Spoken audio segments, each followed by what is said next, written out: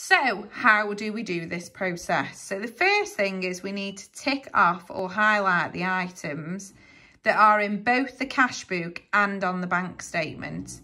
Now I personally highlight, because you can highlight in the exam on that little arrow at the side, and it just makes it really visible. However, whichever way you choose is absolutely up to you. P.S. That is my dog. You can hear snoring in the background. I do apologise.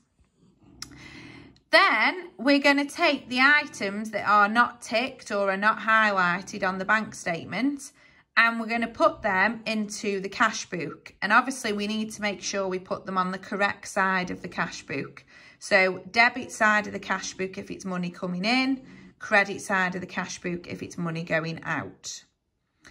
Then we're going to balance our cash book, the bank column, so we can decide what the bank balance is according to our cash book, which is what we did in our cash book unit in our last topic.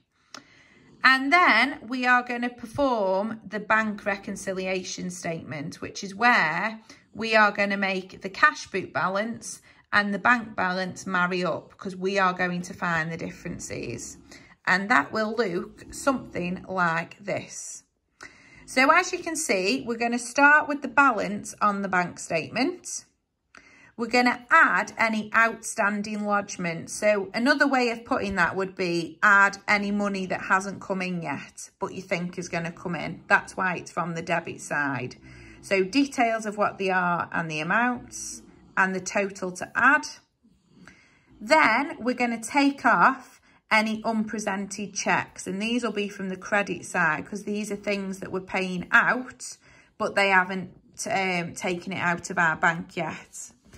That's going to give us our total to subtract, and then that is going to give us the balance as per the correct adjusted cash book, and this balance here should match our cash book balance, because we've taken our bank balance from the statement, added on what we think is yet to come in, took off what we think is yet to go out, which should agree to our cash book.